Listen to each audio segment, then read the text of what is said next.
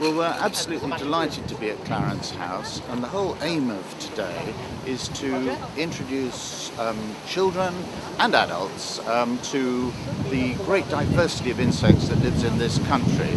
So shortly, we're extremely pleased that His Royal Highness the Prince of Wales will be joining us for about 15 minutes, and we'll be seeing what the school children are doing and what the professional entomologists who have come here to demonstrate to them are also doing.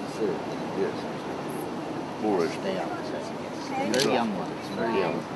And was this by using the net? Where? What in here? Yeah, and we've also here's got a beating. You've never done this before. No. A bit.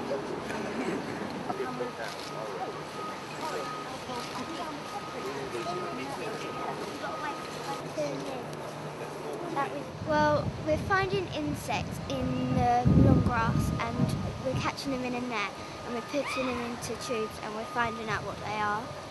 Take this one for example. It's a robber fly and it's a predator. I've really enjoyed meeting the Prince today. It was amazing. Yeah. He asked us what sort of things have you caught and like what facts have you found out about it. And if there's anything special about the certain insects. And their names and things. Like that.